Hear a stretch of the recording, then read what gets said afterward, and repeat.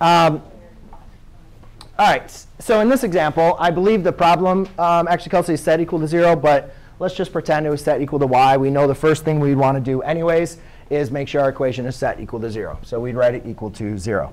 Now, what I taught you guys last class period is to always look to factor out a GCF, right? And we practice factoring out an x. The problem is not all of these three terms have an x, right? So we can't factor out a GCF. So the last problem that I talked about with factoring was one that you can factor where it's still to the 4th power. Now, hopefully you guys remember that factoring a trinomial is going to produce a product of two binomials, correct? And previously what we did is we found out what two numbers multiply to give us 9 and then add to give us -10. And we basically took those values and we put them in for here, because we always knew that the first two terms are going to multiply to give us x squared. However, the problem with this is x times x gives you x squared, right? When you do FOIL, x times x gives you x squared, right?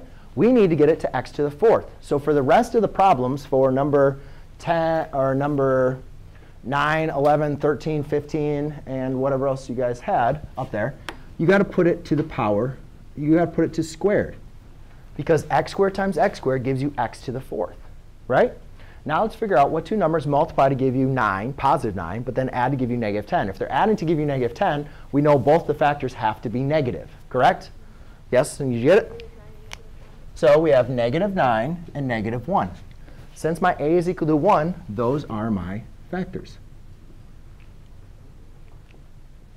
Perfect. Now, they said to solve, though, right? That's all I asked you guys to do, is just to factor this, correct?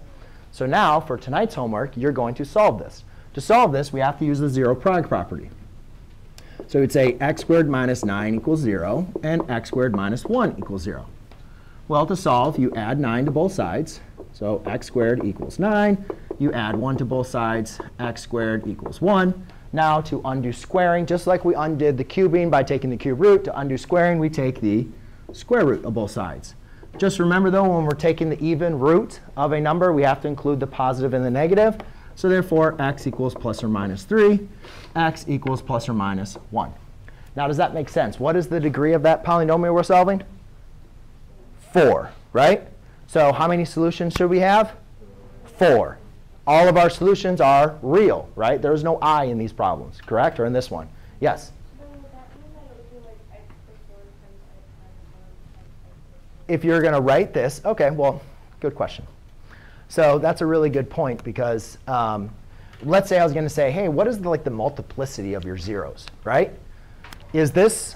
Are these factors in linear form? No, these factors are in quadratic form, right? You can't determine the multiplicity when you have factors that are in quadratic form.